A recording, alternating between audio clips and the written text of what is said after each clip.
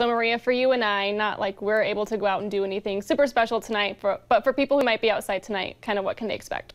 Yeah, I mean, they can expect a really great night for maybe a bonfire because it's going to be a nice dry night,